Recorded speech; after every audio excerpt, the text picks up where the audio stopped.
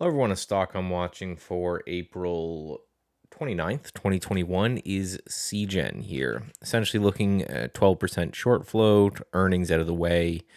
Note this thing is a therapeutic company. Those are usually a little bit crazier than most, so just be careful with that.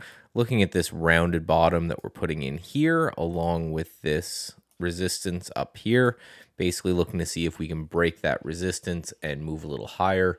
On a shorter term basis, one of the reasons I like it is we have a doji candle right here and then an engulfing of that doji as well. Quite often these are bullish continuation signs.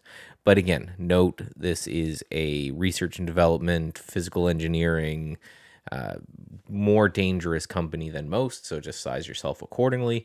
And as always, you can find me at www.statsedgetrading.com.